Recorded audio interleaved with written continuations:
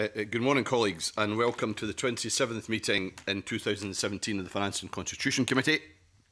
The only business on our agenda today is to take evidence as part of our consideration of the Scottish Government's LCM on the EU Withdrawal Bill. And we're joined for this item today by Dr Kirsty Hughes, as the Director of the Scottish Centre on European Relations, Professor Alan Page, who's Professor of Public Law at the University of Dundee, Professor Rawlings, who's Professor of Public Law at UCL. Warmly welcome our witnesses to the meeting this morning. We've received your very helpful briefings already. I know that all of my colleagues have had a good read at these because we had a discussion before we kicked off the public session, and we're just going to go straight into questions on issues to do with Clause 11. And I think Ash Denham is going to begin that questioning. Thank you, Convener. Good morning, panel.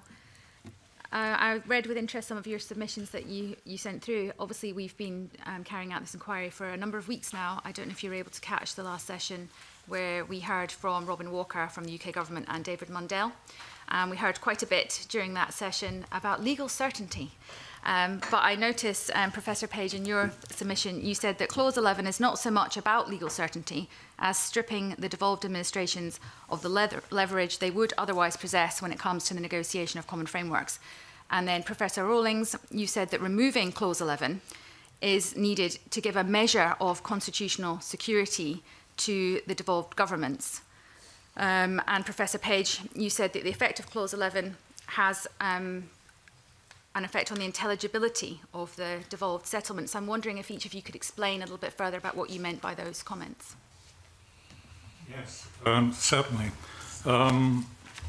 Can you just remind me of where you started? I caught the bit about intelligibility at the end. But yes, it was mainly about Clause 11 not being about legal certainty.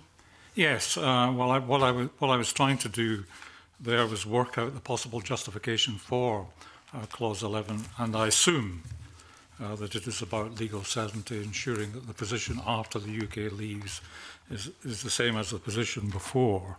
But the point that I then went on to make was what that means in practical terms is that the UK or Scotland will be required to comply with retained EU law as opposed to EU law. And my criticism or my comment is that that ignores the fact that the current obligation, the existing obligation, is rooted in the UK's membership of the EU. It's about ensuring that the UK does not fall foul of its obligations as a member state by dint of things done by the devolved administrations. Take the EU out of the equation, and that justification ceases to apply to have any rationale. It falls away, leaving the suspicion that this is more about, as I said, stripping the devolved administrations of any influence that they might have when it comes to the negotiation of common frameworks. And then the points that I went on to make was that quite apart from that, so that, that is a suspicion that is created. Then you have the fear on the part of the devolved administrations that the UK government or Westminster Whitehall departments will prefer to hang on to repatriated competences rather than pass them on to the devolved administrations. Quite apart from which, and this was the point that I concluded with, that proceeding in that way will have substantial effects in terms of both the intelligibility of the settlement, because we're substituting an obligation to comply with EU law, which people, for the most part, readily understand. We've been doing it ever since devolution was in place. There is a common understanding as to what that involves, with this much more amorphous and uncertain concept, retained EU law.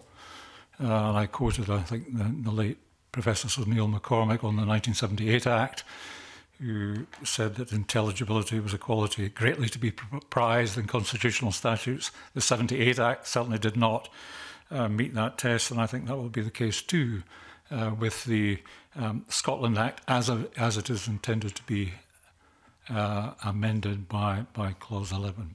And then the operability point means that, by that I was simply referring to the fact that this is this is going to make it much more difficult for the devolved administrations to pursue any sort of meaningful policy in areas which, such as agriculture, which are devolved under the current settlement.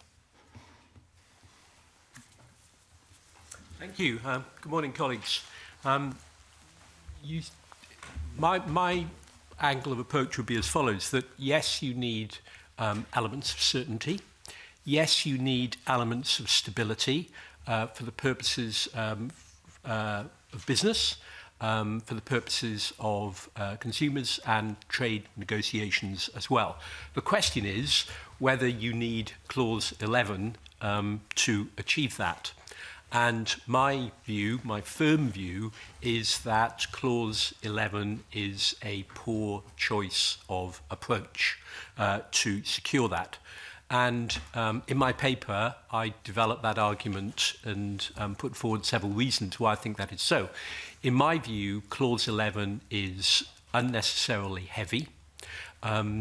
As this committee moves inexorably to say that it cannot recommend legislative consent for this bill as it is currently formulated, I think that will show that point, and you will find a parallel process going on in the National Assembly for Wales. Of that, I'm sure. Clause 11 seems to me to be an unbalanced clause, especially when you set it. I mean, we focus on Clause 11, don't we? But I think we also have to read Clause 11 first with Clause 10, but then also with the powers that the UK government will be taking on under Clauses 7, 8 and 9. And once you read Clause 11 in that context, I think you see quite how unbalanced it is. And I would also suggest that Clause 11 ultimately is counterproductive. What we need here is, without being naive about political difference and the scope for political controversy and dispute, we need a modicum of trust and cooperation between the different governments and the different parliaments in the United Kingdom. And to me, Clause 11 is essentially a banner which says, we don't trust you. And I don't think that that's an appropriate place in which to start.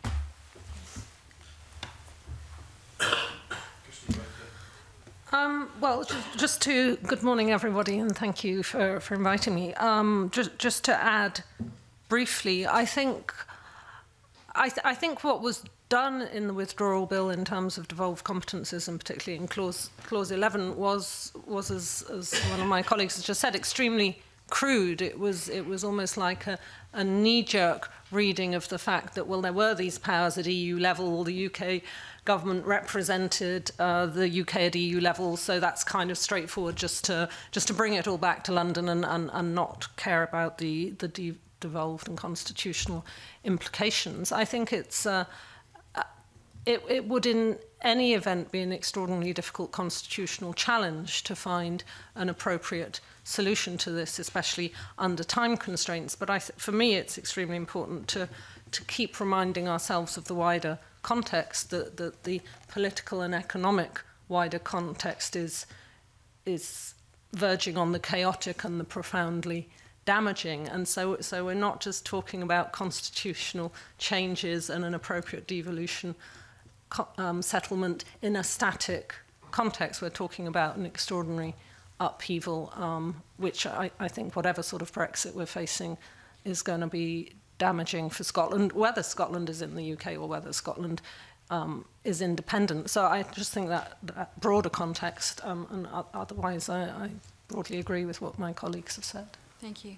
So without getting into what alternatives to Clause 11 there might be, because I know some of my colleagues will want to ask you questions about those possibilities, if Clause 11 was to go ahead as it's currently drafted, could you just explain for us a little bit about what difficulties that would throw up, particularly possibly for parliamentary scrutiny or for government with these limitations that would be put onto the devolved governments?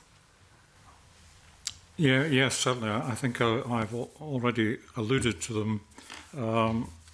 Essentially, what it will do is to make the business of working out what is within the legislative competence of this Parliament and also the executive competence of Scottish ministers a much more difficult task than it has been hitherto. As I said,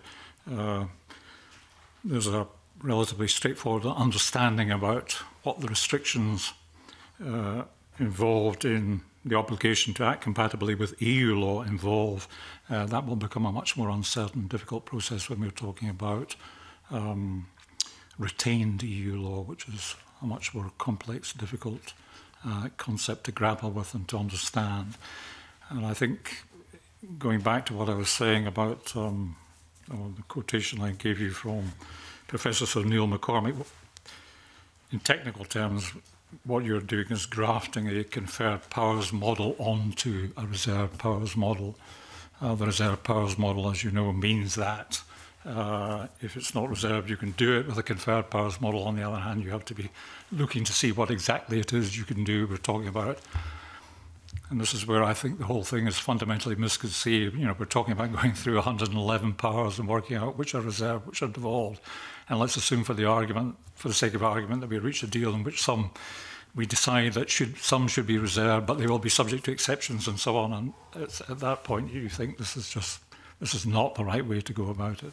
And if I could just follow up on the last point that Professor Rawlings made about this being an unhelpful start, the way I would summarise it is to say that the premise on which the bill is based is, or the clauses 10 and 11 are based, is of the devolved nations as a problem to be dealt with rather than as part of the solution. Delinquent children who, given half a chance, will seize the opportunity to make mischief and ought therefore to be prevented from doing so. I think that's where the legislation starts and where the difficulties arise. I think, I'd divide my answer there, I think, into two sections. First, from the legal perspective, following up on what Professor Page was saying, there is a difficulty clearly with this whole concept of what we mean by retained EU law. And I think a big point to make there is that retained EU law, although at first sight it may look as if it's a frozen concept, that we take a picture of it and there it is, if one looks carefully at the provisions of the bill, there is provision for Whitehall and Westminster actually to change what we mean by retained EU law. So it's a moving target. And certainly in Wales, and I would imagine Scotland, I do my work in Wales, there is great concern in the Assembly about this, because this clearly relates to competence. And this immediately the government lawyers will then have to work out, well, is such and such within competence or is it not, when retained EU law may actually be shifting.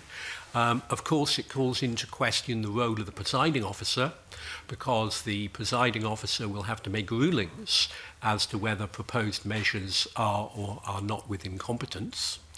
And then, of course, we are dealing here with common frameworks in regulatory fields. Many of these common frameworks will be operating in commercial fields. And as a lawyer, I'm well aware that where there is money, as there tends to be in the commercial field, there is litigation. So it seems to me this is a particular issue for the devolved administrations, right, which of course doesn't play the same way in Westminster because of parliamentary sovereignty. Right? They don't have those issues of competence, which in the devolved administrations and in the devolved assemblies and parliaments we all have to experience. The other point that I would make about the release and what Alan has said about reserved and conferred powers, I think colleagues will appreciate that there is a particular feeling about this in Wales, given that we have just achieved with the Wales Act a move from a conferred powers model to a reserved powers model, to now to be confronted with the idea that having got to a reserved powers model, following in the footsteps of the Scottish Parliament, to be confronted with an aggregate which includes a conferred powers model has a particular context, shall we say, in Wales. The other point that I wanted to make, in a sense I've already touched on it, I don't think that this is just a matter of law. I think it's a sense of trust and collaboration and going forward in partnership. right? And yes, we can talk about issues of legislative consent, but I think it goes more broadly than that. Let me put it this way, colleagues. It's very striking to me, as an outsider, that the very first question that this committee has got into is Clause 11. Right, and it's wholly understandable that you have, and but it's warping the conversation, right? We ought to be talking, it seems to me, about the substance. We ought to be talking about what these common frameworks, whatever they are actually going to look like, and are actually what they're going to consist of. But we rightly, understandably, keep getting dragged back to Clause 11, right? And I think that's telling you a lot about why Clause 11 is a poor choice of model. We'll obviously get into common frameworks shortly, but Dr. Hughes, do you have anything to add? Yes, a couple of points. Firstly, it's obviously quite complicated what's going on, in the sense of you're taking away the EU level, so you're collapsing it down to the UK, however you're doing that, within or without the devolved structures. If you think in the way UK membership of the European Union has worked in terms of implementing directives obviously have to meet, implement what has been agreed in Brussels, but there is also some flexibility in that. In the past has led the UK to often be accused of gold-plating its directives, so that when the Sun or others might complain about Brussels interference, you'd be told, actually, you always go too far. You didn't have to do those extra bits. Those aren't all, even though it comes from an EU directive, that doesn't all come from Brussels. Now, of course, that when EU laws came to Holyrood, then that option of exactly how to do it was here, and it's maybe a relatively small point in all these wider points. But how is that going to work? Even if something is agreed at Westminster, you're then going to lose that ability probably to tweak it here. So I think that's one issue. I think on the substantive issues that Rick was talking about, I would put it slightly differently. I think in the context of the withdrawal bill, there's a huge chicken and egg problem here overall in the withdrawal bill, because the intention is said to be to bring EU law into UK law as retained law, but as a number of committee inquiries, the House of Lords in various guises has done reports of this, have said, without knowing the regulatory structures, the agencies and so forth, a lot of that law, for instance, in the environmental area, won't work, or it won't work in the same area. So Westminster, as well as Holyrood and the Welsh Assembly, are being asked to take these decisions without knowing about the regulatory agencies. And Michael Gove talked a few days ago about a UK environmental agency. So there's a kind of incoherence and inconsistency going on here, which is not only about devolution, but it certainly is about devolved powers. And it's part of the problem of trying to re-engineer your whole regulatory and policy system that is so deeply embedded, as you know, Pascal Lamy called it trying to unscramble an omelette. So I think that's extremely problematic. And just one other thing to drop in here, though it's perhaps a more general point. The EU 27 are watching closely what's happening with the withdrawal bill. They are very concerned about level playing fields. They are also aware of the fact that bringing retained law into the UK without sorting out these regulatory questions and issues that are profound and detailed and will take a long time is very worrying for them too. Willie Coffey, I think you wanted to go into alternatives to Clause 11. Yeah, thanks, Convener. I just wondered if we could stick with Clause 11 just for a wee while, Professor Rawlings, and look at some of the alternatives that you've both offered. Professor Rawlings, you said that the sooner Clause 11 is cast aside, the better. And you're going to say that it's akin to Greater England unionism. It's a lovely phrase. Professor Page, you were talking about standstill provisions while the frameworks are being worked out. I wonder if you could both offer the committee your views on what alternatives may actually look like, so that we could compare and contrast those, please. Yes, certainly. I think I said at the beginning of my submission that reading the bill, you had the sense of, a piece of legislation which had been drafted without a proper understanding of devolution law, or certainly with scant regard to the principles on which the devolution settlements are based. And what I had in mind in relation to Clause 11 was the fact that if you look at the Scotland Act and if you look at Schedule 5 and the list of reserved powers, then they do a lot of the job that Clause 11 is supposed to be doing, in the sense of they reserve things to the UK government or to the Westminster Parliament, the rationale for which is that these are about the UK single market. So that concept is built into and secured by the devolution settlement. And Clause 11, therefore, it seems to me, has been drafted without a proper appreciation of the part that is already played by the existing settlement in securing the integrity of the UK single market. I'm referring here to Schedule 5, but also there are powers of intervention, veto powers conferred on UK ministers in relation to both legislation passed by this Parliament, Section 35, and the executive action, including the making of subordinate legislation by the Scottish ministers under Section 58, which means that if these powers were to belong or to be repatriated to Edinburgh rather than to London, there is very little effective scope for the making of mischief, which was how I referred to it earlier. So I think that that dimension has been completely ignored in the drafting of the legislation. Allied to which I ask myself the question, well, what is it that you are trying to prevent here? Or what is the concern? And the concern is, and I said this in the paper that I did for the Culture, Tourism, Europe and External Relations Committee last August, shortly after the referendum, the fear is that the four governments within the United Kingdom will ride off in separate directions, and in so doing compromise the integrity of the single market. That acknowledges that we already have a single market, in contrast to the EU, which is still trying to create one. And therefore, it seemed to me that all we needed was to say, right, we're not going to do that.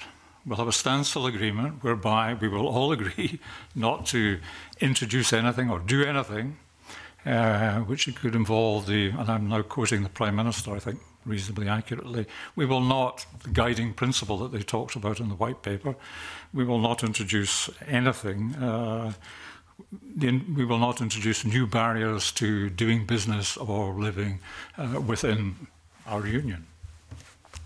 Why don't we just simply agree to do that? And that would then pave the way for the discussions which need to take place, and the need is accepted, as to where we're going to have common frameworks, what these are going to look like, what form they're going to take, how they're going to be revised, and so on. So I think you could solve the problem without Clause 11 and all its, I'm completely persuaded of the disadvantageous consequences of Clause 11, which we've already talked about, without having these disadvantageous consequences. So I would simply take as my starting point the existing settlement, acknowledge that it contains within it inbuilt protections of the UK single market. It goes a long way in the direction you need, and if you have any concerns over and above that, then you simply agree among yourselves, no, we're not going to do anything that would threaten its integrity, and we'll get on with this business of working out what common frameworks we will actually need as a result of EU withdrawal. Job done. Yeah. So could you say a wee bit more about Clause 58 in particular and how that might interrelate with potential trade deals in the future as well? Because there is a mechanism there that which is available, which effectively constrains, if I've got that right. For the record purposes, I think it would be useful to hear from you a bit more about that specific bit. I think what Clause 58, if I recall it accurately, what it says basically is that if the Secretary of State is of the view or is persuaded action being taken by the Scottish ministers would, I forget how exactly it's put, but would compromise or affect compliance with the UK's international obligations, then the Secretary of State may either prevent that action from being taken, Conversely, where action is required, the Secretary of State may require that action to be taken, and where the action has taken the form of subordinate legislation, then the Secretary of State can nullify it. And I'm astonished. I'm astonished there's been no reference to Section 58 in any of this. That's why I'm making sure we're getting this on the record, because it's quite an important power. Could you just clarify, Professor Page, that your view is that, as far as you know, that power has never been used, and indeed it's never been used in relation to any of the devolution settlements? I think that is correct, yes. It's never been used in Wales? I'm not aware of the position in Wales, but certainly it hasn't been used in Scotland, and I think if it had been used in Wales, I would have picked that up. Yeah, I mean, the fact that it hasn't been used, though, should not divert us from, its significance or the potential, the knowledge that that power is there. I think I'd want to make 2 points there. I mean, first, obviously, the question from the convener was targeted on Section 58, so we ought to sort of have it on the record that there are parallel provisions across all the devolution settlements. So it covers Scotland, Wales, and Northern Ireland. Though interestingly, the committee may want to note the different wordings in the devolution statutes on that. I believe the Scottish one is if the Secretary of State has reasonable grounds, whereas in the Welsh one, I believe it says if the Secretary of State considers. I haven't got the statutes in front of me, but I believe there's an interesting difference that the committee may want to note. And then the second point is, my understanding is that those powers haven't been used. But of course, if we contextualise that a little bit, that is about preventing the breach of international obligations. And of course, as long as we've been inside the EU, that has had a more limited ambit. Once we're outside the EU, then one sees immediately that those could become very significant powers. And I echo what Professor Page has said. It seems to me that that's a crucial aspect which needs to be factored into this whole debate. So Willie, apologies, Willie. I want to just tease this a wee bit further, because that power might exist, but if I understand it correctly, under 58.3, the 58.3, effectively the UK government could instruct the Scottish government to introduce legislation. Yes. Yeah, but the problem is, what happens if the Parliament doesn't pass it? I think I made that point in my book. Yes, you can instruct the government to introduce legislation. That is not a guarantee that it will pass it, but we're not going to get into that territory at all. The other point that I would make, just listening to Professor Rawlings, is talking about the difference between the Welsh and the Scottish settlements, or the provisions that, yes, it is if the Secretary of State has reasonable grounds to believe, and it has to be a reasoned justification, which opens up the possibility of judicial review. So it can't be just a sort of, the Secretary of State decides and gives an instruction. It has to be reasoned. Okay, sorry, well, Kirsty, I know you would say something. I'll come back to you in a while. I just want to make sure we had that on the record, folks. So. Kirsty. Yes, just a couple of comments, and I wanted to slightly disagree with what Alan has said in terms of the UK single market. I mean, I agree with him that the concerns were around that in creating an integrity of a single market around the four countries and areas of the UK. And he said that the EU single market is still developing, which is clearly true. It's not complete, for instance, in services. It's trying to go further in digital. But I think the large part of the UK single market is simply a part of the European Union single market. It doesn't exist separately from that in terms of the laws and the regulatory structures, the international trade deals, and so forth. And that is part of the complexity of Brexit. And so that if you go, and a further point on top of that, if you went for a general statement like saying we won't introduce new barriers, I think that certainly cuts across the Scottish Government's policy that has also been supported in this Parliament of arguing for Scotland to stay in the EU single market and in the UK, because that certainly would introduce at least some barriers, even though I'm aware that the First Minister has said it would create it could still continue in that model to have frictionless trade between Scotland and the rest of the UK. Okay, that's opening up a wider set of issues, but I think these are all relevant here. I think we'll come on to some more of the trade issues later.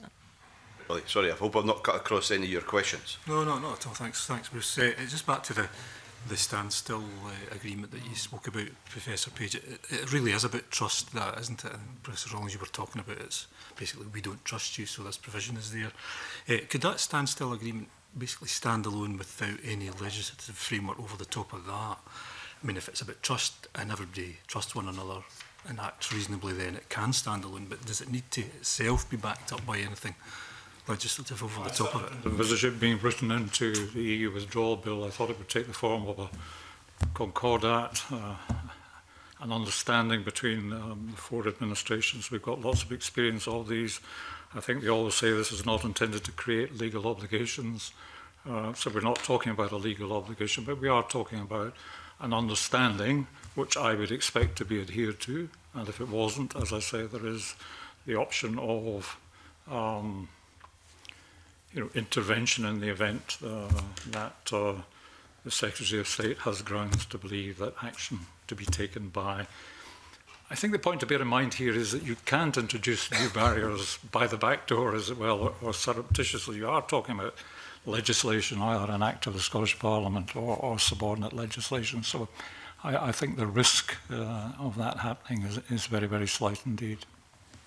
And Professor Rawlings, your alternative suggestion was about adding or changing reservations in Scotland, Wales, Northern Ireland Acts to reflect the agreed frameworks, that you could enshrine them themselves in statute. Could you just expand a wee bit on that? Surely. I mean, in a sense, it goes back to my sort of original set of comments that let's try and move beyond Clause 11, as it were, or put Clause 11 over there for a bit.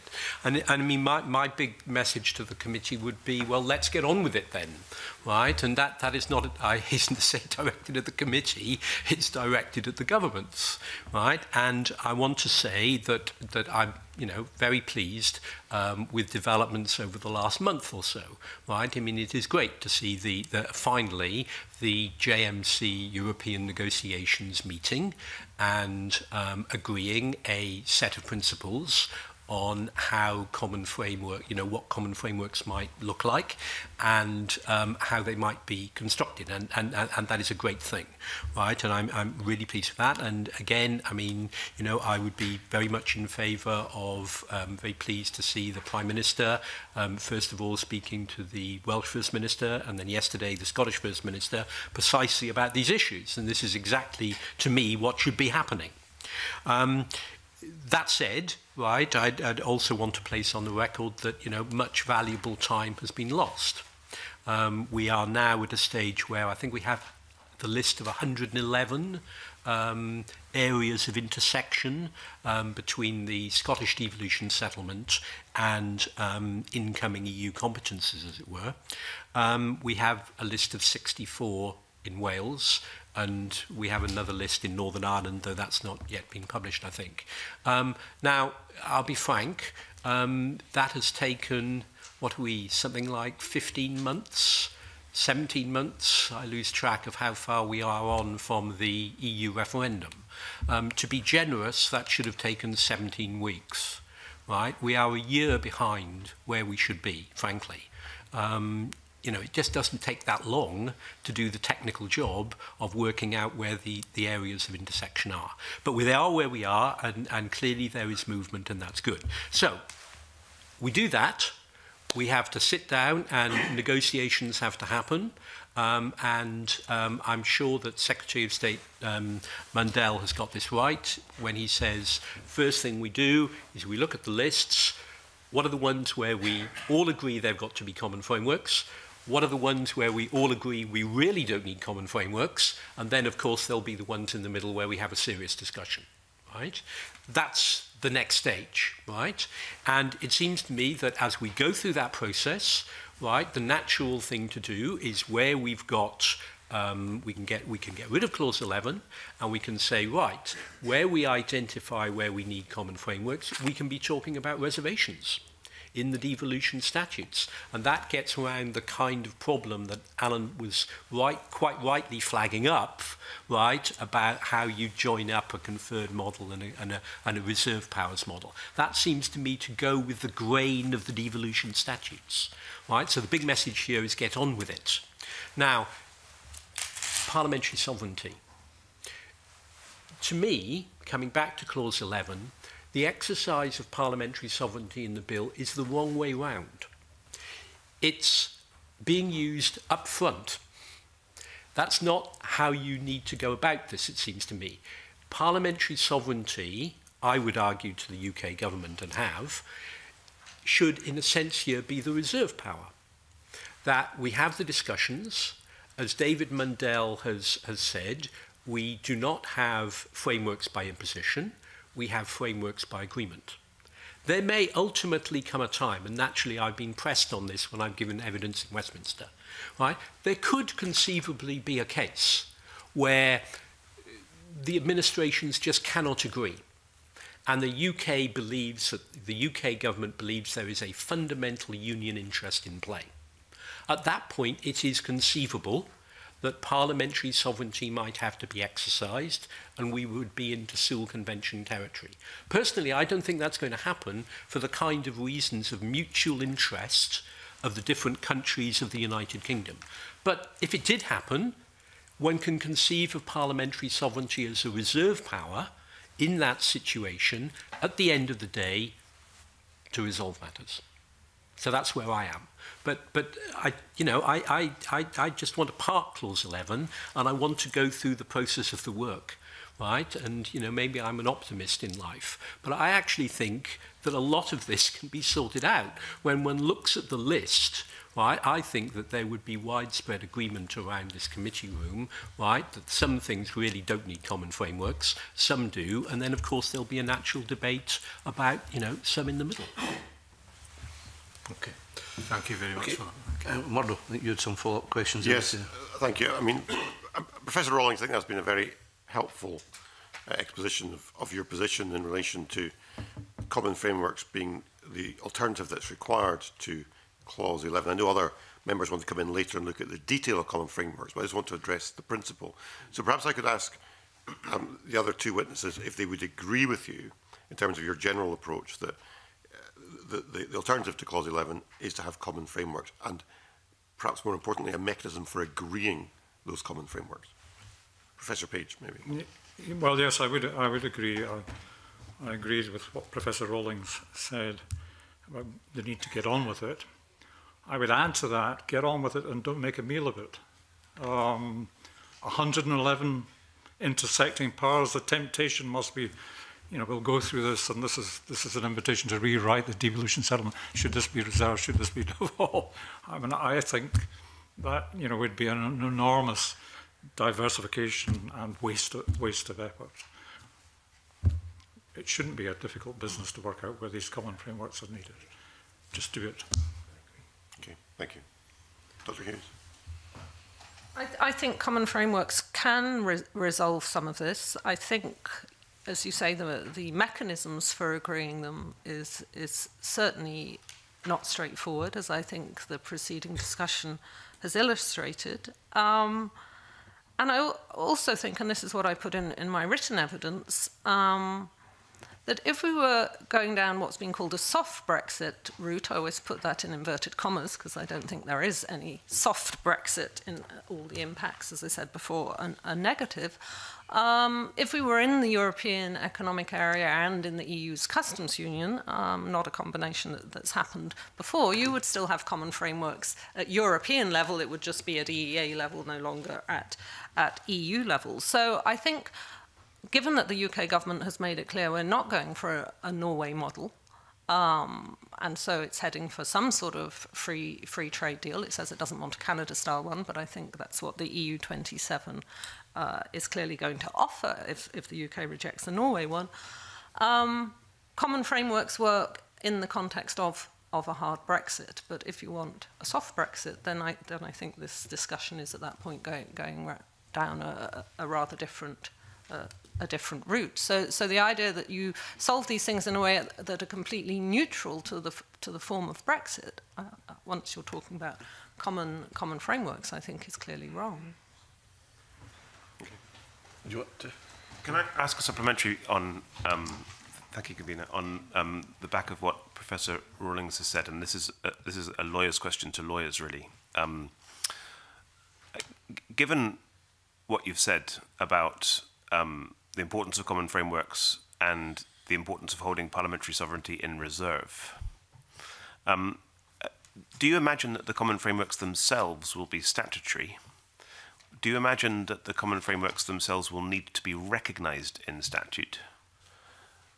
And is it your evidence to the committee that once the common frameworks have been agreed, that in respect to at least some of those common frameworks, there will need to be fresh reservations added to Schedule 5, to the Scotland Act, and like reservations added to the relevant schedules of the Wales and Northern Ireland Acts? So I just want to be absolutely clear about where you are in terms of the relationship between the common frameworks and statute law. Yeah. Well, first of all, we need to work out where they're needed, what they will consist of, and then, as you rightly point out, whether or not they need to be on a statutory basis. And if they are to be on a statutory basis, is that going to be a sort of pan-UK statutory basis, or is it going to be on a mixed basis involving legislation by this Parliament and the other devolved legislatures and the UK Parliament? And also, very, very importantly, I would have said, what mechanisms will there be for changing those frameworks? How are they going to be managed? How are they going to be amended? As to whether or not they should appear by way of amendment or be reflected in amendments to, in Scotland's case, Schedule 5. One of the points that I've been keen to stress throughout this whole process is that we're talking not just about an EU withdrawal bill, but a Brexit legislative programme, which will involve other bills, one of which has already been published, and we'll see others which are of direct concern and relevance to this Parliament, notably one on agriculture. And rather than putting all our eggs in the EU withdrawal bill basket, we ought to look at the thing in the round and acknowledge, I would expect, that when you're actually talking about agriculture, we will have a much clearer understanding of where we need common frameworks. And that may well involve amendments to Schedule 5, and I would expect these to be done on the basis of agreement. So I would take a more, on the one hand I'm saying get on with it, but on the other hand I'm saying don't lose sight of the bigger framework, which, and some of this, not all of it, I don't want to say statute is, the whole thing needs to be statutory, some of it may well be statutory, and will ultimately be reflected in Scotland's case in amendments to Schedule 5. That's helpful, thank you. Professor Rawlings, do you agree with that? Yeah, I do, and if I may go back to your meeting last week, when I was reading the evidence ahead of today's session, and I don't want to engage in semantics, but one thing I found myself disagreeing with the Secretary of State about was the way in which he classified different approaches. He talked about areas where you would not need frameworks.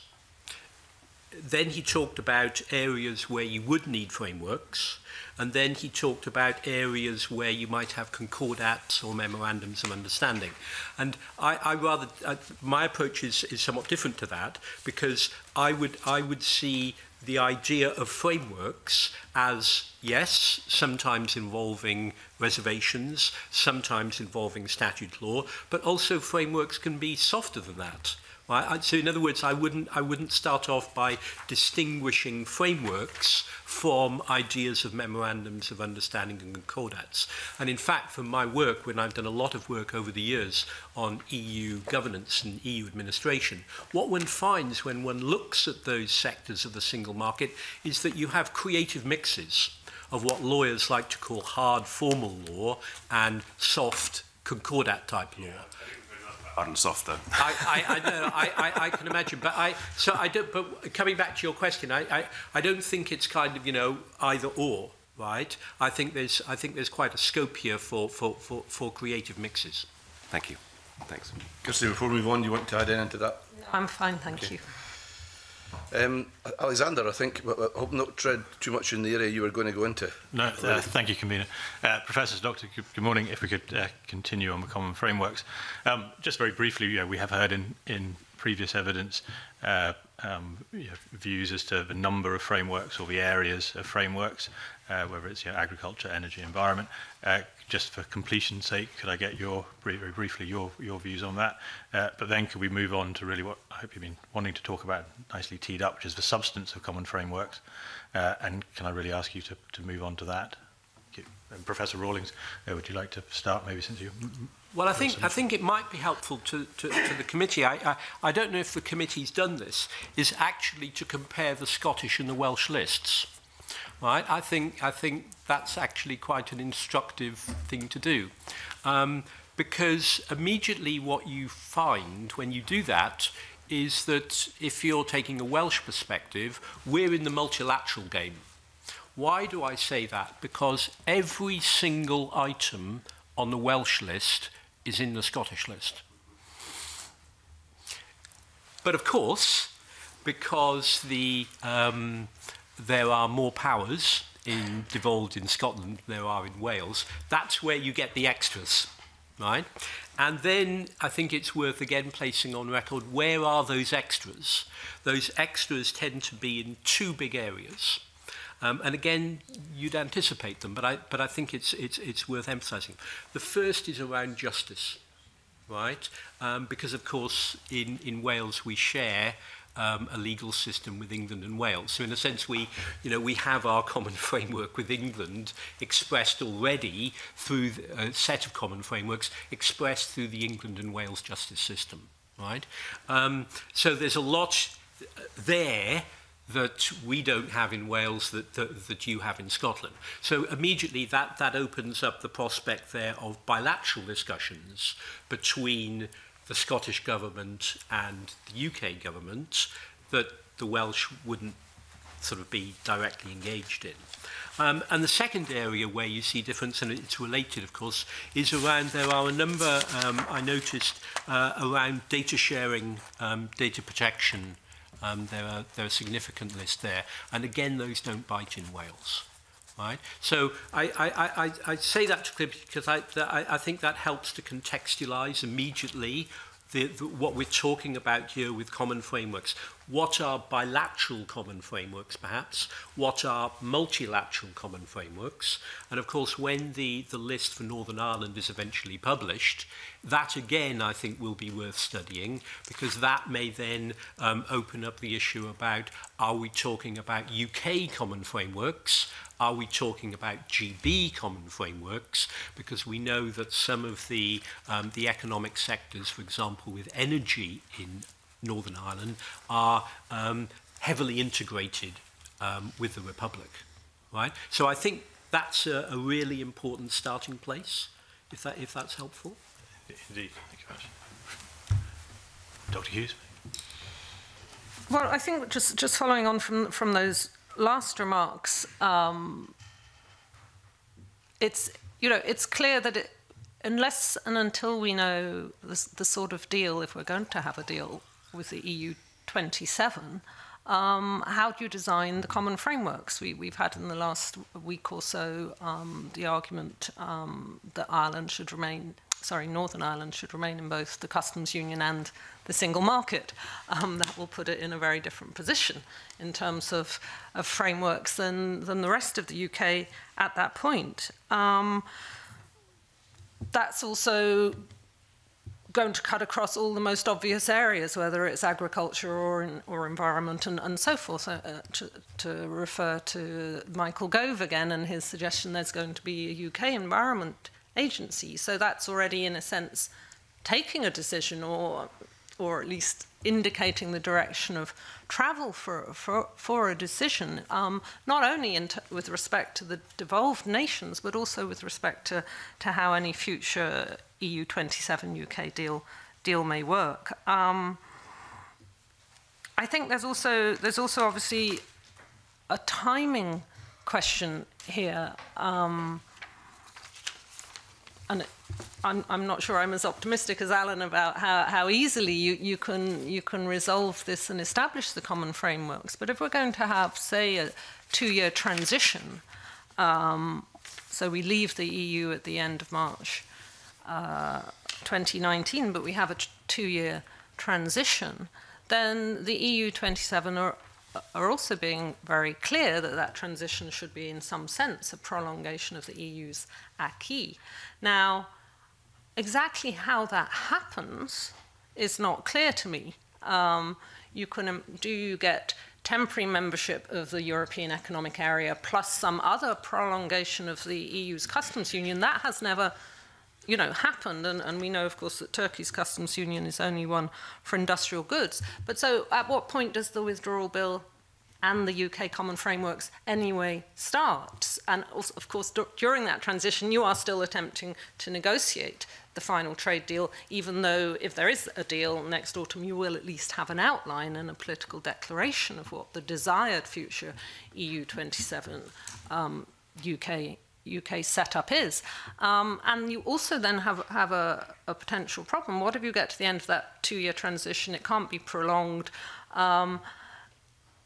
Do you have an intermediate period where you have a certain sort of set of UK common frameworks, but they change again another 2 or 3 years later when you finally do agree your Canada-style trade deal or whatever else it is? So I think all these levels are to some extent interdependent. And it seems that this discussion is being had very much about UK, Scotland, UK devolved nations, and maybe given all the complexities, that's one way to have a first go at it. But it sort of presumes we know what's happening at the level above or what is going to happen. Professor Page? Yes, thank you. Just to add a couple of points. Professor Rawlings invited us to compare the two lists, and that was an exercise that he and I found ourselves engaged in at a previous another committee hearing. One of the things that I found instructive about comparing the Scottish and Welsh lists, which is probably worth bearing in mind when the committee comes to think about this further, is that the Welsh list is set out much more helpfully than the Scottish list. And by that I mean that it's set out by departments. It is, if you like, a shopping list set out by Whitehall Department, whereas the Scottish list is just, I think it's possibly even in alphabetical order. It's just 111 powers with no indication of where they come from or who's highlighted them or flagged them as areas of devolved competence which intersect with EU responsibilities. And the reason I mention that is because if you look at Schedule 5 of the Scotland Act, then, okay, the names have changed, the nomenclature has changed over the years, but the section A, B, C, it is the shopping list of individual Whitehall departments, the things that they thought should be reserved, and so it maps onto that. And so I think that's an instructive way of. There's an issue about, and I experienced this when I wrote that paper for the European External Relations Committee. At what level of generality do you pitch this in such a way as to make it meaningful? And I tried to pitch it in a way which I thought was meaningful. And the great danger is that you end up descending into such a level of detail, it ceases to be meaningful, or it becomes so technical that you say, oh, we'll just have to leave this to lawyers and we can't exercise any meaningful degree of control over it. But in terms of substance, and just going through my list, the ones that I picked out, and I just give you them in no particular order, are financial assistance to industry, state aids, and then I had picked out a whole series of powers to control the movement of food, animals, animal products, plants, plant products, animal feeding stuff, fertilizers and pesticides. These are all mentioned in Schedule 5. Product standards, public procurement, animal health and welfare, food safety, food labelling, food composition, fishing, and the environment. So I think this sounds like a long list, but it's a lot shorter than 111. And that's where I would expect the principal focus to be. Thank you very much. Just one, yeah, it's very helpful, and it's the first time we've been hearing about the Welsh list and the Scottish list being compared to each other. And hearing of your wish to get on with it, have you actually done any work even beyond that of actually seeing what a draft framework in one of these areas would actually look like? Just very briefly. We haven't, Okay. we haven't had that pleasure yet. Right, so if I make 2 points, about that. First, you will have seen that in the evidence I presented to the committee, what I've tried to do is, in a sense, the next step beyond the JMC communique. The JMC communique has some sort of very valuable high-order principles. And what I've tried to do then is to create a practical list of questions which the policymakers, the officials, could usefully bear in mind when they are devising frameworks, right? So in a sense to kind of create a template, a set of policy tools, the kinds of things that you need to be considering when you are devising a framework. Right, so that was the next step that I tried to contribute. The further step, right, well, I think we're very much in accord here because this is where I think we should already be, right? I mean, it seems to me that the first thing to do was to create the list, as the Secretary of State has explained, and then to classify, as the Secretary of State has suggested. And then when we've got to working then with a category where there is general agreement that we do need common frameworks, it seems to me that the immediate next step is to draft some, right, to sit down, right, do some discussions and actually sketch them out. Right? And what I would like to have seen, and again, I'm frank about this, I think we should have already done this, right? We should already have some draft frameworks out there. This doesn't seem to me to be a sort of an impossible demand. I mean, I go back to the making of the Wales Act, 2017, where we were, in a sense, changing, as I said, from the conferred powers model to the reserved powers model. And if you look at the original UK government white paper, Powers for a Purpose, what they did was that first they listed areas where they thought there would need to be reservations, and then they actually gave some worked practical examples of what that, what a detailed reservation might look like. I believe it was on road traffic, and it was very carefully done, right? And, I think that's where we should be. And I say that for a number of reasons. First, because it seems to me it would help to take the constitutional heat out of the situation, which I would regard as valuable. Second, from a parliamentary perspective, right, it seems to me that this Parliament and Westminster and the National Assembly, and of course the Northern Ireland Assembly if it was sitting, right, by now should have these, some of these drafts to be looking at, to be grounding the discussion, right? And certainly if I was, if I may be so bold, if I was contributing to the report of this committee, which I understand is going, the first report anyway is going to be published before Christmas, I mean, I would be very much pushing for that. I would be saying, well, really, if we're going to have a discussion around the EU withdrawal bill and all these common frameworks, well, we'd like to see what some of them look like, right? That's our job as parliamentarians to scrutinise. And then at another level again, and I think you will agree immediately how important this is, stakeholders. Right? We're talking here about common frameworks. We're talking, naturally we focus on the relationships between governments, the relationships between parliament, but ultimately these common frameworks will have end users. I mean, businesses, consumer groups, voluntary sector, I mean, citizens, right, will all be operating on the basis of these common frameworks. And it seems to me that the sooner that we have drafts out there, the sooner that we can have real participation and consultation from all the people who are likely to be affected. That's part of the democratic process. And so I'm disappointed, right, about how I think we're behind the curve where we need to be. And so, I would be really pushing to speed that up. And where I disagreed, again, with the Secretary of State, was that last time, I think he had a threefold classification. The list, the idea of fixing the process, and then he said to the committee last week, but we won't have time to be dealing with any content ahead of the European Withdrawal Bill. Now, I would really want to put that into question. I'm not, you know, and what Kirsty Hughes has said is clearly right. You won't be able to know everything because, you know, it partly depends on what we end up with. But there are some things, right? So we ought to be able to get some of the substance out there, and we should certainly be able to get some of the substance out in draft for all the reasons that I've suggested. Thank you. Alexander, thank you very much. It's been very helpful. I wonder with all that, that's a lot of intergovernmental machinery going on there to get all that done. There's a lot of discussion, etc. What's the role for Parliament in all this Parliament, in terms of scrutinising that? Or what should the role be? Is that to me? Whoever.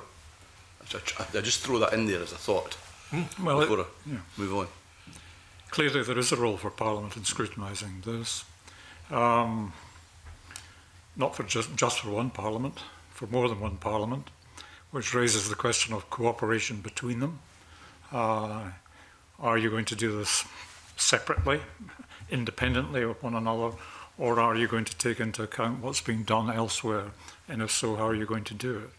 And this is something I've talked about to the Delegated Powers and Law Reform Committee, where I think it was Monica Lennon asked the very reasonable question, how are we, with a very small number of MSPs on this committee, how are we going to scrutinise all of this work?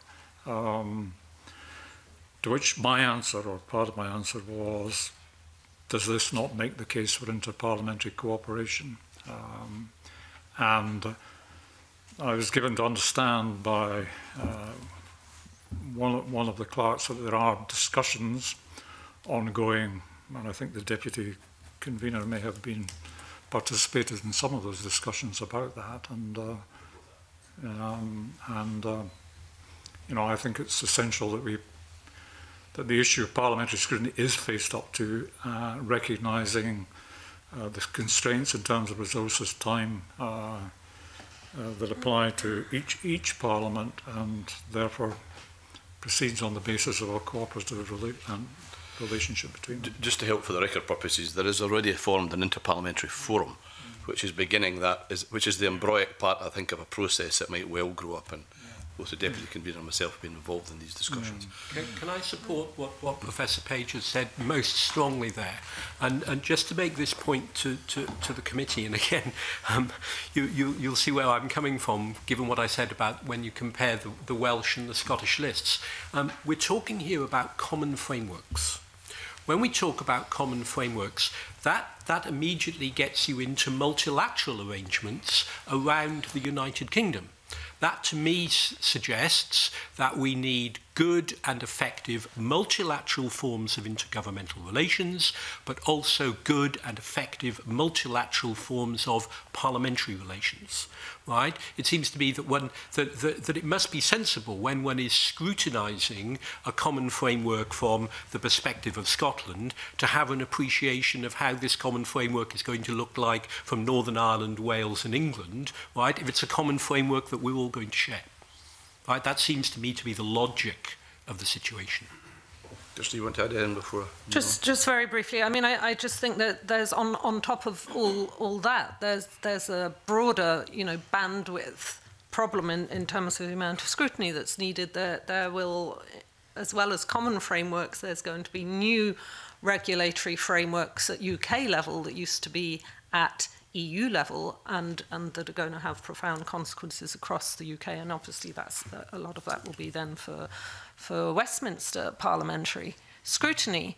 But in terms of both civil service time and in terms of political time and other forms of accountability, I think, you know, Brexit poses an extraordinary problem, and that's not the only reason for some of the certain inconsistencies through to chaos that we're seeing, but it's certainly one of them if you're trying to re-engineer your whole system in an extraordinary hurry. Alexander, do you have any more questions? Thank you very much. Ivan? Thanks, panel, for coming to talk to us this morning. The area I wanted to go into in a wee bit more detail was round about the interplay between trade negotiations and the common frameworks. Now, to some extent, we've kind of talked, and Dr. Hughes has talked about the timing, which sounds very variable. We don't know what common frameworks are going to be. We don't know when they're going to be in place. They need to be in place before March 19, or can they be developed through the transition period? Obviously, that's unclear, and also depending on the relationship with the EU, whether it's soft, hard, or something in between, that will determine what those common frameworks look like. But I suppose it's taking it beyond that. We're kind of, you can imagine a common framework as being something static. We'll kind of figure out what it is, and then we'll implement it, and that'll be it. But of course, the reality is we're going to be having negotiations with the EU 27 on that relationship, trade relationship, but also with every other country in the world. And every time we do a deal with Australia, Canada, Japan, whatever, there are going to be non-tariff barriers in there, regulatory issues in there that are going to impact potentially across all the common frameworks that are in place. So I suppose it's how the dynamic aspect of that is going to be managed on top of everything else we've talked about, because clearly the UK government, when it's negotiating, will want to be able to say our non-tariff regulations on whatever are X, therefore Japan, we can do a deal with you, but if part of that is tied up in the common framework and the devolved administrations have got some say in that, how do you see all that kind of coming together, and how do the devolved administrations have an input into those negotiations as well?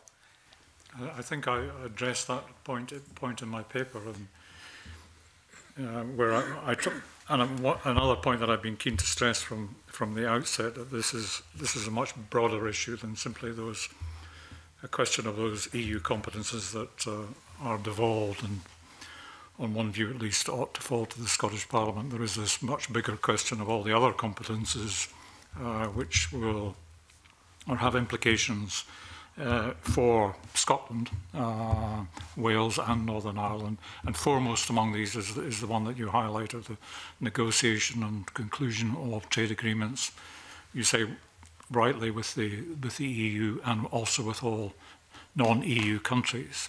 And what that highlights for me, as I say in my paper, is the need for a much more thoroughgoing system of intergovernmental relations which encompasses that and ensures that the interests of the devolved nations are properly taken into account in the exercise of in the negotiation and conclusion of those agreements. And the truth is that we've got very limited the experience we actually have of that is actually, in Scotland's case, quite bad. You know, Scotland just simply forgotten about when Tony Blair did his deal with Gaddafi, and forgot about the prisoner transfer agreement. Prisons is a devolved responsibility, or the criminal justice system is a devolved responsibility. So we need to pick up and begin to address that whole new dimension of intergovernmental relations. The words are there on paper, as I think I indicated in my submission, but there's no machinery effective working to back it up. And I can well imagine that there are interests in ensuring that there is no such machinery. The UK government would prefer to get on with this undisturbed or unfettered by the claims of the devolved administrations, which is why I think these need to be highlighted and highlighted now. Anybody else want to, Kirsty? Yes, I mean, I think it's a very good and important question, and the question itself shows, you know, how difficult and big that this is. And of course, if you think about the EU negotiating trade deals, the reason in the case of Canada it ended up in the Walloon Parliament was because these are quite often mixed agreements, and then they have to conform with constitutional arrangements of the member states as well. And so, as Alan says, certainly, you know, are you just going to have something that says, well, okay, the UK government just decides, or Westminster just decides, or actually, no, once we've set up these new structures and non-tariff barriers and regulatory structures, as you say, are structured across the devolved administrations and parliaments as well, then I think you have a very big problem. So, for instance, we talk about a transition, but potentially a very short transition. But the EU 27 cannot speak for the third countries, the 60-odd third countries that it has trade deals with, obviously. And as you know, in the published trade bill, the UK government is again just trying to say, well, actually, we don't need to bring all this to Parliament. Just give us the powers that we'll go off and negotiate these on our own. I think that's going to be difficult in some cases. It will be time-consuming. The Financial Times, I can't remember the exact number, but I think they estimated that apart from those crucial trade agreements, there were about over 700 excuse me, international arrangements and treaties that also might need renegotiating or replacing in some sense. So I think both for the transition from where we are to any future deal, these issues are going to come up straight away, and that's why this question, even if it's going into other committees' areas, but this question of how do you prolong the customs union? In what way could you do that, even for say 2 years? Needs some answer, and would that be enough to, at least for 2 years, prolong those agreements with those 60 other countries? Because otherwise you're going to get into that extremely quickly. And just one other comment on the time horizons here. As I understand it, the view in Brussels is that you cannot have a long transition. And the reason you can't have a long transition is you would start to get legal challenges to agreeing that under Article 50. And that really, if you're going to have a 4 or 5 year transition, excuse me, that starts to look almost like a quasi-trade deal, and in that case it should be agreed under Article 218 and other articles of the treaty. So it's not necessarily in the EU's gift, even if they were open to it, to have a long transition period. There's another wrinkle to that, which is, could you make it part of the Article 50 agreement that there's a possibility to extend it? So you set it up as short, but you extend it. And the significance of this is obviously both whether you can decide this by majority in the European Council or by unanimity, and also whether it has to even go back to member states, parliaments, and so forth. So I think this question of, how does the split of non-tariff barriers between UK level and devolved level feed into trade negotiations is extremely important, very difficult to resolve, and not one just for the long term. It's one that needs to be resolved as we head perhaps towards a transition phase. And Professor Rawlings, as you're answering this question as well, can I just draw you to something you said in your own paper, because you suggested a potential new machinery to start to deal with some of this around a GMC domestic single market. And that was, it's the first time I've seen that suggestion, and obviously that would have an interplay with trade deals as well. But it still leaves in my mind, while that architecture might be there, it still leaves in my mind, if there's a dispute, how do we resolve it? And does that still just come back to the UK government, Parliament being sovereign at the end of the day, and they make the decision? Because that seems to me to be the nub of this as far as Scotland's concerned. Surely. Thank you, Convener. So let's then. I think I suggested 2 bits of machinery in that paper. The first one, just a sentence. I mentioned the idea of a joint ministerial committee on international trade, and I didn't develop that because actually that's been suggested by the Institute for Government, so I left that there. The one that I suggested was the idea of a joint ministerial committee for a domestic single market, as you say, and it picks up on the first part of the question. I think that it's all very well establishing the common, some common frameworks, but these common frameworks will be living instruments. Regulatory challenges change, there is technological innovation, etc., etc. So it seems to me that I wanted to put a marker down that, yes, it's all very well having a revivified JMC European negotiations, but at some point the European negotiations will stop. Right? And I wanted to suggest that we would need ongoing machinery in that area. If we are going to have elements of shared governance here, if we are you know, it will be a continuing process of negotiation and fine-tuning. And so I thought it was very important to introduce the idea of having some form of standing machinery to achieve that.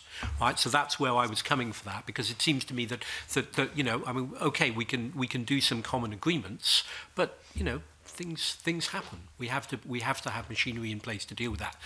We then come to the vexed question, right, of how we resolve disputes, right? And naturally, with my Welsh perspective, I'm very aware that there is a very developed set of proposals from the Welsh government in its paper titled Brexit and Devolution, where it goes into very great detail about voting rules, on how you would decide disputes. I mean, my own view is that, attractive though that is, that just has no political traction in Whitehall and Westminster. That is just too much of a jump for the UK government to accept. So my proposal was somewhat more modest, frankly, because I just don't think that the UK government will take that kind of approach. Yeah, but okay, but how do then, if there's a dispute, do we resolve it? Well, ultimately, this has to be done to the greatest extent possible through consensus and agreement. But yes, I mean, ultimately, I'm driven back to the fact that, you know, it is a union, right, you know, at least for the time being, and that ultimately the UK Parliament would have to take a view. Thanks. Patrick? Sorry, did you finish? Apologies. I was tempted just to throw in, we talked earlier about Section 58, and clearly it talks about the UK government's rights with regard to the devolved administrations with regard to international deals, but it doesn't say it's existing international deals or new international deals. So is there a scenario whereby the UK government wants to do a deal with somebody and it has to play the Section 58 card in order to railroad that through? Well, no, it's talking about existing international obligations. Okay. Section 58. Okay. But just to follow up on your what Professor Rawlings said, I mean, I said earlier all of this points to the need for a more thoroughgoing system of intergovernmental relations. What I didn't add, but what I have in mind is that will have to extend in certain cases to joint decision making. That is the nettle, you know, which has to be grasped. And you're not going to grasp it as a general principle for exactly the reason that Professor Rawlings has indicated, that the UK government, I don't think, would wear that as a general proposition. But when you get to the nitty-gritty of working out what these common frameworks are, I think, you know, there will be questions of different levels of importance to the devolved administrations, and some should certainly be, you know, we're not going to do this or we're not going to change it other than on the basis of agreement. So I would be looking to preempt the possibility of disputes arising by having, in relation to certain key issues, provision for joint decision making. That's the position I expressed in my paper. Sorry, Patrick. Thanks very much. Good morning. I want to start with a follow-on question from Ivan's line of questioning about trade agreements. I think, Dr. Hughes, your paper suggests very clearly that you anticipate something like the trade agreement with Canada. Whether it's exactly like that or something else that the UK government has in mind that hasn't told anyone about yet, we don't know. But we know that these things can be very controversial, as you indicated earlier, particularly in issues like investor-state dispute resolution mechanisms. Generally, there's an argument that those kind of mechanisms transfer what should be democratically accountable power for governments to regulate and legislate toward unaccountable bodies like tribunals. Within the EU, that's not such a problem because there is a level of European democracy to which those decisions are accountable. If the UK goes in this direction in some way, there's going to have to be something like an investor-state dispute mechanism.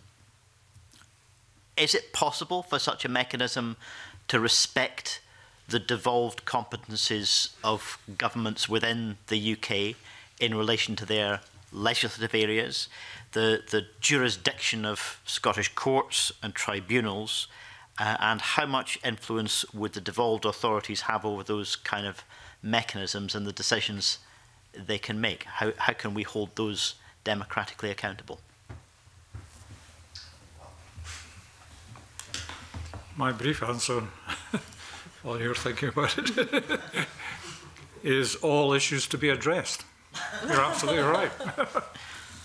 I wouldn't pretend to sit here and have an answer to it, but yes, the issues you highlight are of the first importance and ought not to be lost sight of in all of this. Yeah, I think it's a huge, it's a huge question. Absolutely, you're right. These investor-state dispute settlement mechanisms have come under a huge amount of attention, scrutiny and criticism recently, quite rightly. In my view, the Canada one was tweaked to take account of that to some degree. TTIP has obviously sort of gone onto the back burner or into the dustbin, depending on your view. But it was clearly going to remain very sensitive there. And on the other hand, if you were in a Norway-type situation, then you'd have the EFTA court.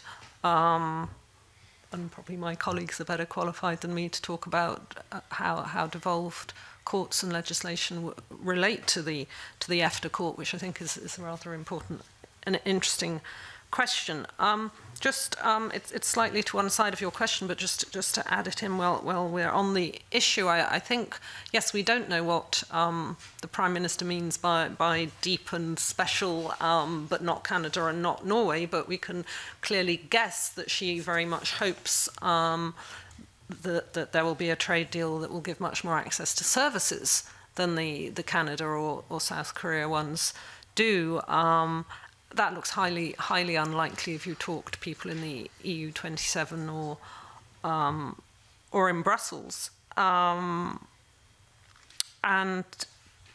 there's both, and that obviously has very serious implications for Scottish exports. So the National Institute of Economics and Social Research has talked about greater than 60% fall in services trade in the case of a Canada-style trade agreement, and the latest line out of Brussels is not only just that they won't give the UK that, they're starting to say they can't give it that because of MFN, most favoured nation clauses in the Canada and South Korea deals that would mean if they did give it us, they'd have to offer it to those other countries as well. So obviously that's a bit to one side of the dispute settlement issue, but it's very important for these wider issues.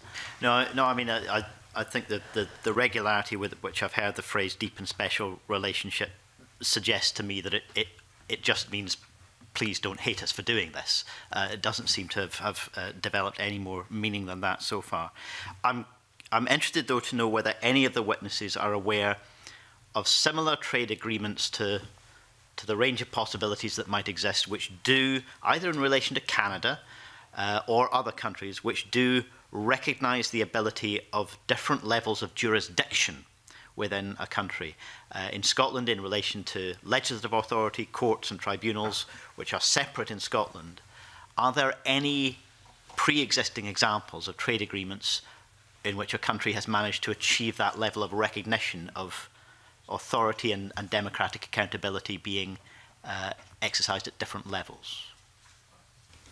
I don't know, but you can ask your question, and you should ask your question of the position of the devolved administrations in relation to the EU and the EU's rules on standing, who can bring actions before the European Court of Justice.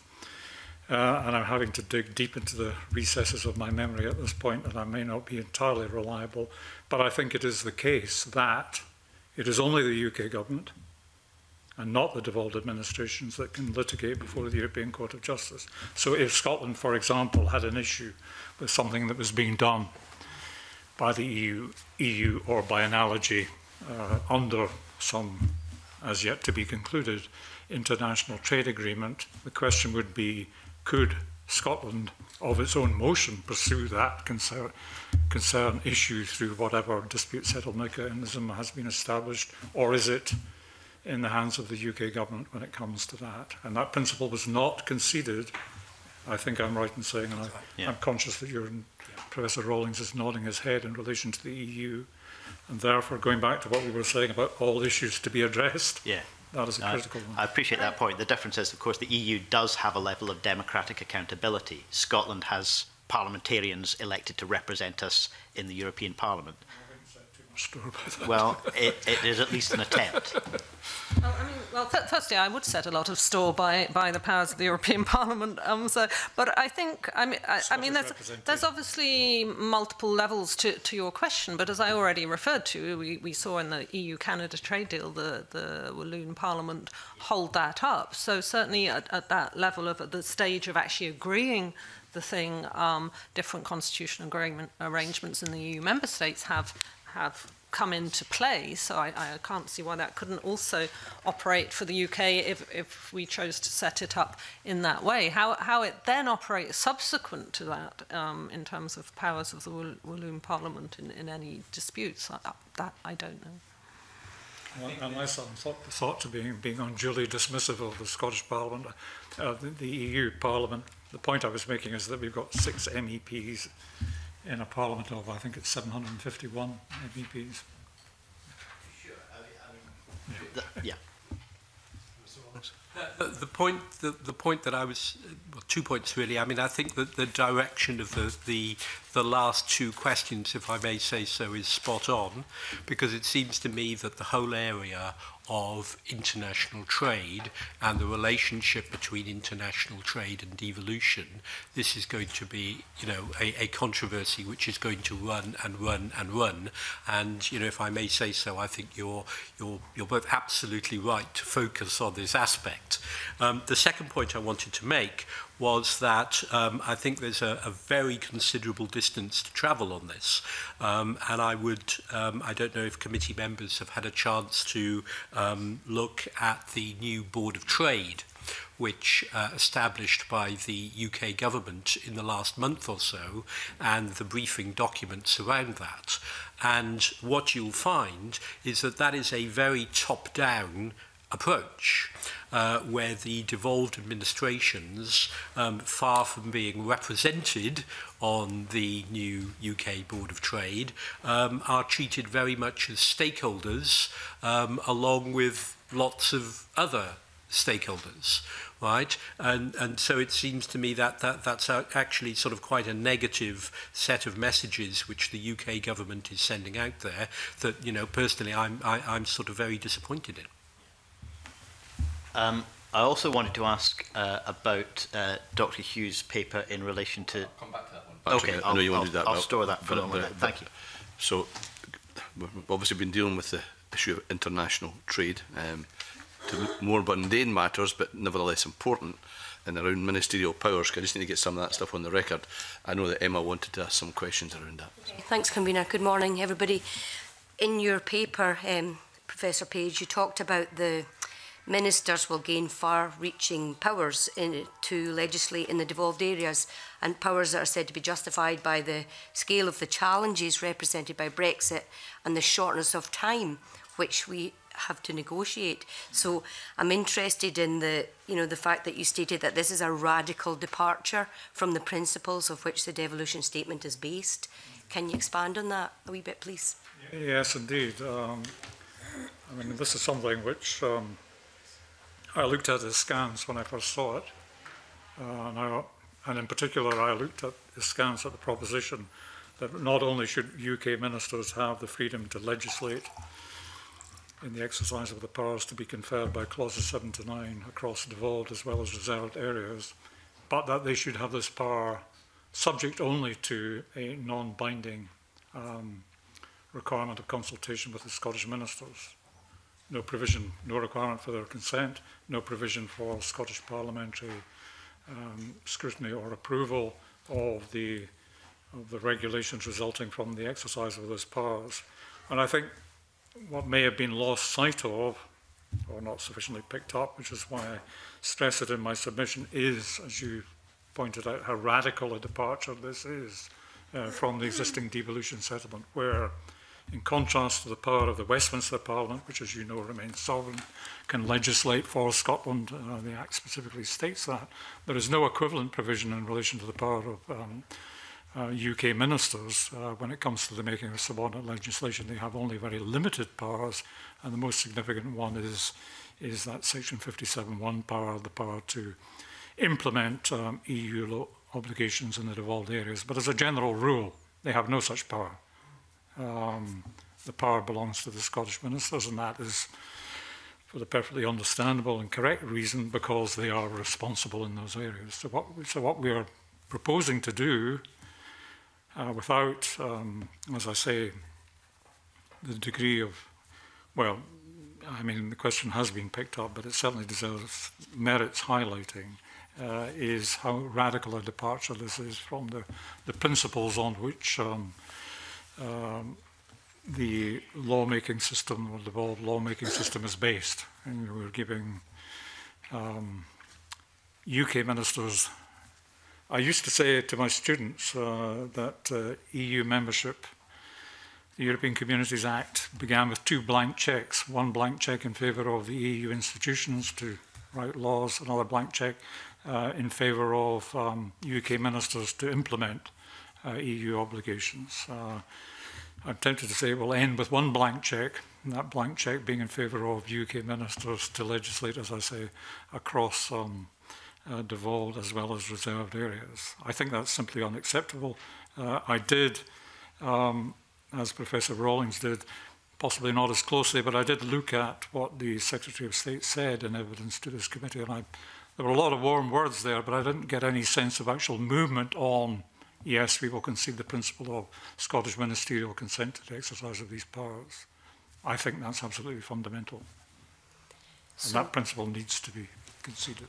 Right, so the options then for proceeding that you've alluded to in your paper, could you explain a wee bit more about that? So we need Scottish ministerial consent as a precondition of either the exercise of powers by UK ministers in the devolved areas, or if Scottish ministerial consent is withheld, the exercise of those powers, or the Section Clause 10 analogous powers by the Scottish ministers. I think that's the first step.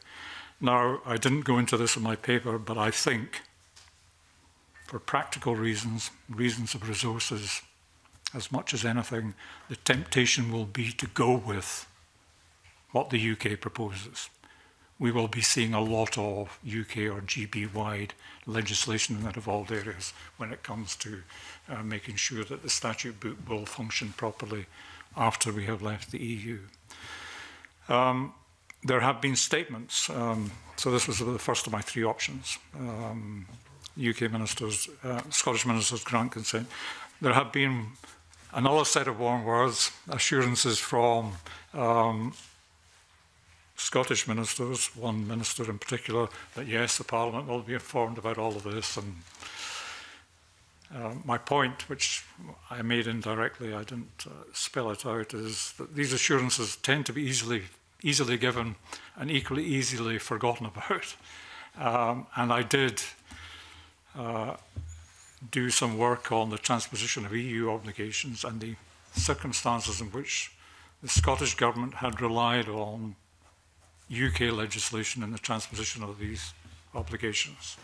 The Scottish Government was remarkably coy about this. Didn't say, couldn't say. I went to Brussels and I spoke to people there in a separate connection. Spoke to the Scottish Office, Scottish Government representatives. Oh yes, we do it all the time.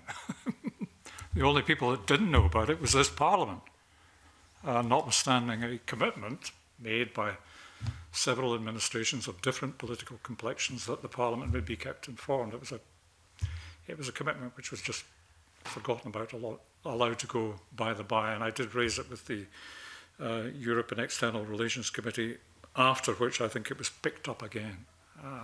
But for whatever reason, it was forgotten about. So if it is the case, as I suspect, that we're going to be relying heavily on UK subordinate legislation to tidy up the statute book to make sure it operates properly, then this Parliament needs to know about it and needs to be certain that it is being told about it and it's not just being allowed to go by the by. So that would be my first step. And then you go into this question of, well, scrutiny of these UK or GB made regulations. What provision is there for input by this Parliament into that scrutiny, which takes us back to our question of interparliamentary cooperation? Are we just going to leave it to the UK Parliament to scrutinise this as best they can, or is there going to be provision for this Parliament to A, know about it and voice any concerns that it might have about what's being done? And then the last of my three possibilities is where the Scottish ministers make the changes, and then it's the job of the Delegated Powers and Law Reform Committee to pick up the question of scrutiny. So that was... Sorry, I've gone on a bit at length, but that was what I had in mind. On the record, I'm glad you have. Does anybody want to just make a comment on it? Sure. I mean, similar concerns, as you would expect, have been expressed in Wales. Can I just place on the record a particular set of points? I'm sure that the committee has already considered them, but I do think it's worth putting them on the record again. And this is what I call constitutional protection of the devolution statutes.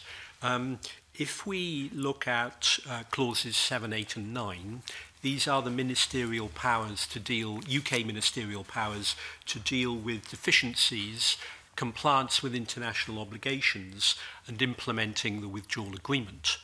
Now, at the moment, those powers could be used to change the devolution statutes. In a way, if you like, it's a sidestep of the Seal Convention, right? Because you don't require legislative consent here because that Seal Convention isn't engaged. Now, can I draw the committee's attention to clause 7.6, where amending and repealing the Northern Ireland Act is specifically exempt from that power to correct deficiencies. And rightly so, in my opinion, and that is explained in the explanatory notes on the basis that the 1998 Act reflects the Belfast Agreement, and so that there are concerns obviously about the peace process and international obligations in play. And as I say, that's a excellent set of explanations. What it doesn't explain is why constitutional protection of that kind can't also be extended to the Scottish settlement and to the Welsh settlement. And it seems to me that it should be. Likewise with clause 8. Again, it seems to me that the devolution settlements, the devolution statutes should be specifically exempted from that power to make regulations complying with international obligations. If you want to do that, it seems to me that you have to do that through legislation. And again, with clause 9, there is no protection for any of the three devolution settlements. Indeed, there isn't any protection for any of the devolution settlements under clause 8. So I think there's quite a big set of issues there which the committee, I would invite the committee to address. And of course, they've been covered by the joint amendments. We now seem to have a new alliance between the Scottish Government and the Welsh Government for these purposes. And the amendments proposed by those two governments specifically deal with that matter. And it seems to me that the Scottish and the Welsh governments are entirely right in bringing forward that set of amendments to protect the devolution statutes. Thank you. We'll go to slightly wider issues now. I'm going to take Neil in first, if you don't mind. Patrick, I'll come back to you. I just wanted to get your thoughts on Article 50, and Lord Kerr, who drafted Article 50 of the European Union Treaty, stated on Friday that Article 50 need not be implemented, as the letter from the UK Government only declares a notification of intention to withdraw from the European Union. Just wanted to get your brief thoughts on that, and do you agree with Lord Kerr? I do agree. without elaborating on it. I was asked to write a piece for the conversation, and I declined because just so many things going on at the moment. But yes, I think it is a notice of an intention to withdraw, and subject to, and I think the point that is usually made is that ultimately what Article 50 means is a matter for the European Court of Justice, but you know, I would assume that you can withdraw notification, notwithstanding you might, how shall I put it, hack a lot of people off if, having put them through all of this, you were then to turn around and say, actually, we've changed our mind. Yes, I mean, I think the question is, I mean, can you halt Brexit? Yes, I think you can, but it's obviously a legal and a political question. And as Alan Page has just said, potentially that could, as a legal question, if it was contested, end up at the European Court of Justice. That there are disagreements as to whether you can unilaterally withdraw notification. The European Parliament, obviously, in its April resolution, said it should need agreement of the member states and the Parliament itself to do that. The European Commission has said something similar. It said it not that much noted, I think, press release on the day of the Article 50 notification. There is a huge breakdown of trust between the UK and the EU 27. And that damage to that relationship is getting worse almost on a daily basis. I find it very difficult at a political level to envisage the UK withdrawing that notification, staying in whatever was happening here in terms of would you have to have a second EU referendum or would you not? It's very hard to imagine the UK saying it's staying in the teeth of political statements of opposition from the other EU 27. You'd have to see it as some great getting over this extraordinary hiatus, a great healing of political wounds and of us being welcome back. If the UK was still actually immensely divided in economic crisis, in political crisis, where do we get to this withdrawal of a notification? Has the government collapsed? Has there been an emergency general election? If we get a sort of second EU referendum where there's a 50.5% vote to remain, I think the EU 27 are going to be wary, and I think there's too much of a presumption that we will simply be welcomed back with open arms. Now, as you know, some EU politicians have talked about, well, if the UK does come back, we want to renegotiate the rebate. That doesn't follow, certainly it doesn't follow legally. If we withdraw before March 2019, we still have a veto on budget issues. But it just tells you something about the political mood and about where next. So I think I broadly agree with John Kerr, but the question is both a legal one and not just a matter, obviously, of legal opinion, and that's why it may eventually need to go to the ECJ, but it's primarily on top of that, it's a political one. I have nothing to add to that. Okay. Patrick. Thank you, yes. Sticking with Dr. Hughes, because again, it's picking up on something from your written submission. You make it very clear that the bill, as it stands, is clearly predicated on the assumption that the UK will be leaving the single market and the customs union, that so-called, inverted commas, hard Brexit approach, and that in a parallel universe somewhere in which a different position was being taken and a UK government wanted to stay in the single market, much simpler legislation would be required. It wouldn't be anything like the bill that we're looking at the moment. Am I right in reading your paper that you seem to be going further and saying that if this bill passes, a change of position by the UK government to stay in the single market would then be very problematic? Would it be possible? I think in terms of what you first said, yes, my view is certainly that it could be much simpler You know, there's that old phrase, beloved of economists, about is something both necessary and sufficient.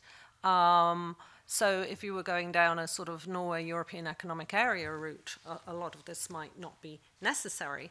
But your crunch question is, would it nonetheless be sufficient to allow that? I actually asked my neighbour here, Professor Alan Page, this question 2 weeks ago, and put his quote into the comment piece I wrote and referenced it in my written evidence. So I'd certainly defer to him on that as to whether some of these concepts of retained EU law would be the same in that case. I mean, you obviously had Keir Starmer raise that in Westminster a couple of days ago in terms of it, the withdrawal bill, in his view, not being appropriate for a transition that involved the extension of the EU's acquis because of the ECJ. But obviously in the EFTA case, that is anyway slightly different. I mean, just to suggest a scenario, you know, the bill trundles on in the new year. A few concessions are made to the devolved governments sufficient to win legislative consent.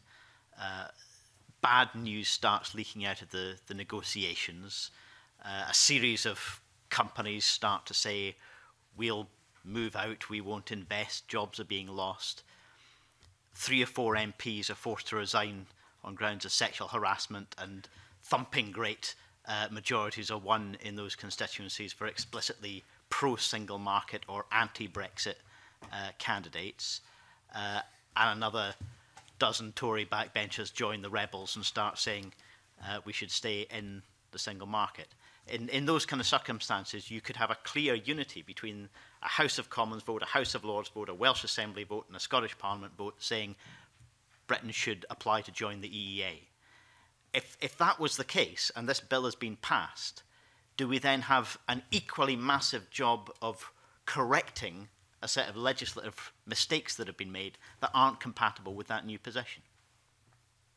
I think Alan probably is better placed to answer much of that than me. I would just say, I personally think the so-called soft Brexit, and I think the sort of scenario you're outlining could happen, it's very hard to see it as sustainable. How long is the UK going to stay potentially in the single market and the customs union without any say in those rules before there are trade deals made and regulatory rules made that we have no democratic say over at all? But I think a dash to the EEA at some point is, depending how this unfolds, whether it's early next year or perhaps if Westminster rejected the deal next autumn, if there is a deal, a dash to the EEA might turn out to be short of halting Brexit, maybe the two options you're facing. And so your question on the withdrawal bill, yes, it's certainly pertinent. If only rational things were to happen, we'd be living a very different life at the moment. So you've just given us your dream, and you're talking about rational.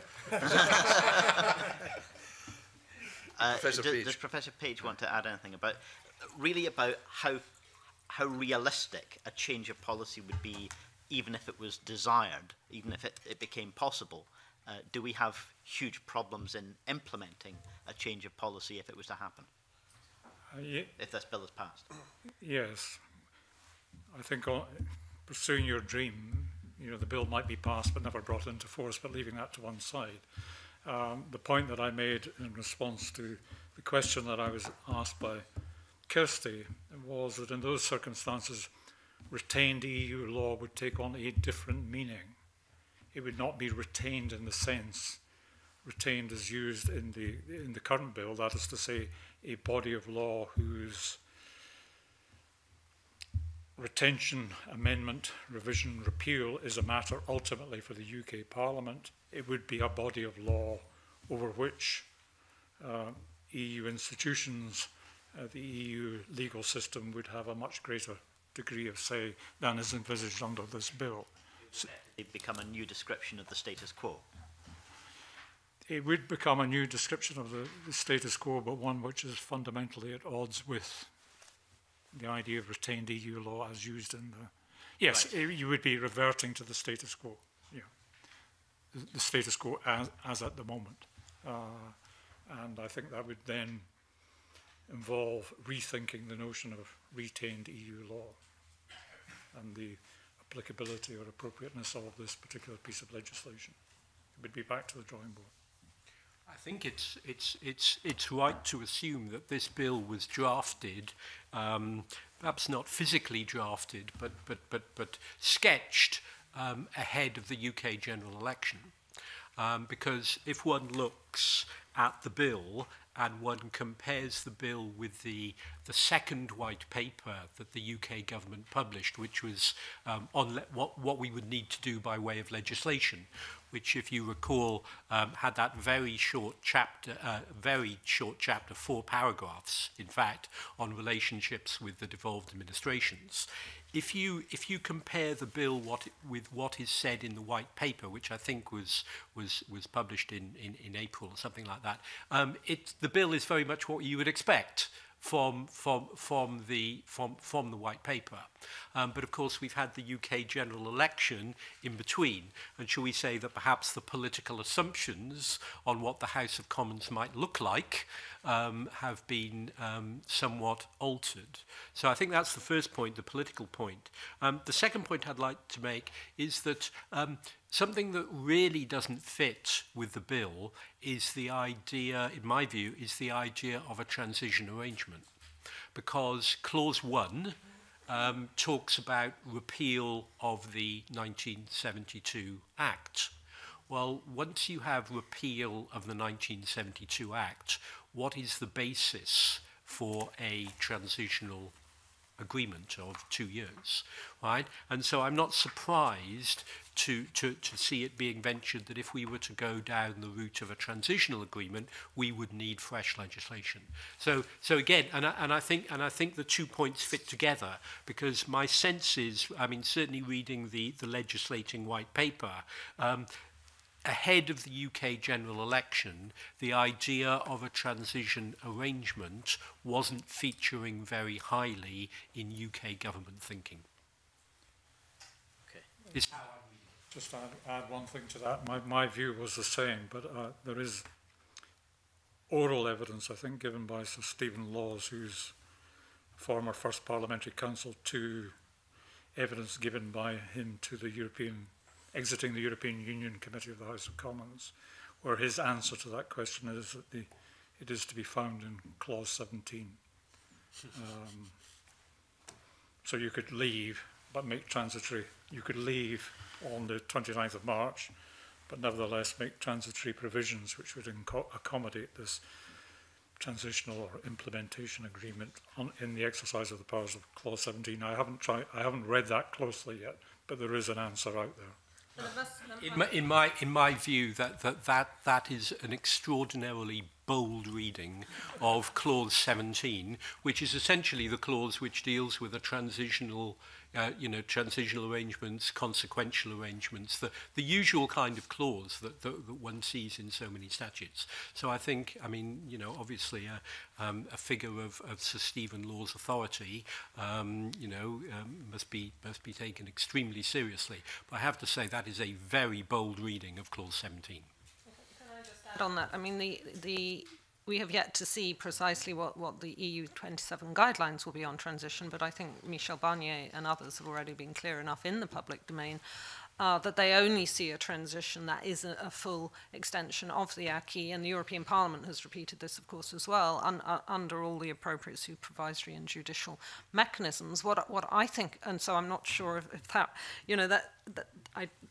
I can't see how that would fit with the withdrawal bill, but it's also very interesting that the message in Brussels is that they would expect that full extension of the acquis, but with the UK out of institutional decision-making structures. So they're not talking about an extension of membership. And so I don't know, and I have asked and not yet got an answer in Brussels as how do they envisage that happening. So I don't think we know yet. Thank you. Okay, well, thank you very much. I think you've helped us this morning flesh out some very important wider constitutional matters that go beyond the simple Clause 11. That was the purpose of today, so that's been very helpful in that regard. It's complex, that's for sure, but it's also fascinating. And I'd like to thank you very, very much for coming along and giving evidence to us today. And I now close this session of the committee. Thank you.